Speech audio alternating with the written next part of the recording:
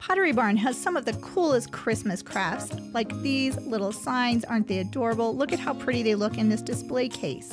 But they're pretty expensive. These two signs right now are on clearance for $76.99. Ouch! And I thought to myself, you know what? I think I can make these. So let's make some Christmas crafts inspired by Pottery Barn. It all just goes away.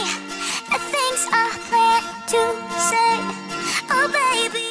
Okay, to get started, I'm going to be using some resin. Now, I got this set of resin on Amazon. I think it was around $15, and it has two parts. So you mix equal parts of A and B. So this is the part A,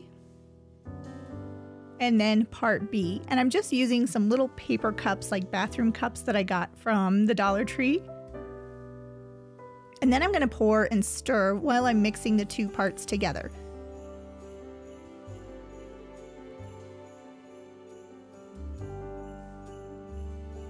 And I found these really cool silicone molds. I think I actually got these on Amazon. I will leave links in the description box below. But one is a reindeer.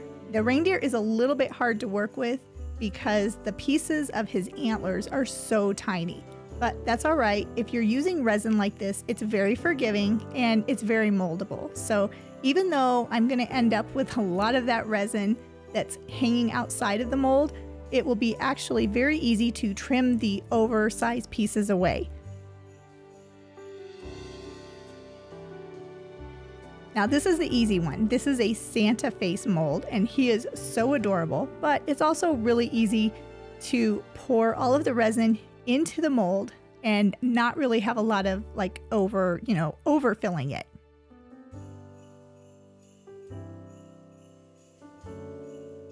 And the curing time for this resin is an hour. So in an hour, I was able to separate the mold from the resin. And look at how pretty that turned out. This is so much easier to work with than, say, the moldable clay. And even the deer, even though I had some like resin overload going on,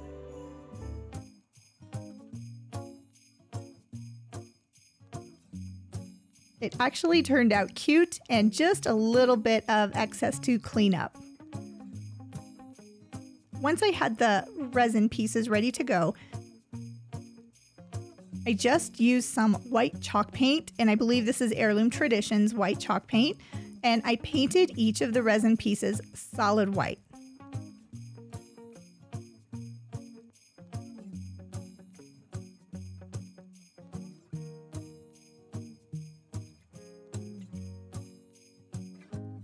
And with all of those little intricacies, it does make it a little bit challenging, but in the end, I promise it's worth it.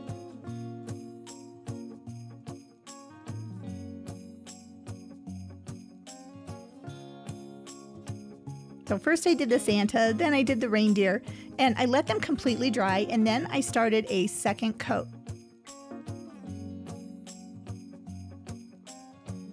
Now you can see the glitter that's in the container that's up in the corner.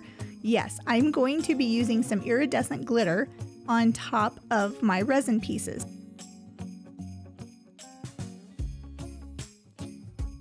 So once I had the second coat of paint, then I went ahead and sprinkled the glitter onto the reindeer. You could skip this step if you want, but I just really like how it has a little bit of shine. And then I repeated the process for the Santa. Glitter and Christmas just seem to go together.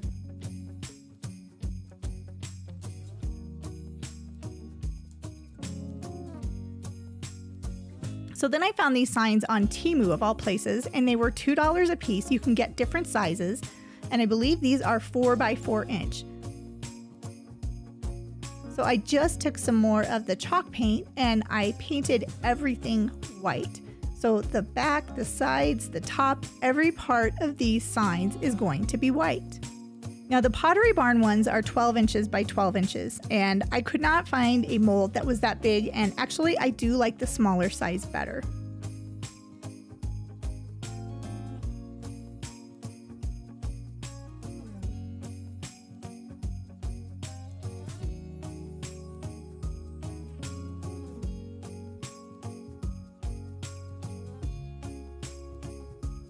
So now I have my resin pieces, my Santa, all ready to go. So I just used some Dollar Tree wood glue and I put that onto the back of the Santa and secured him in place on the sign.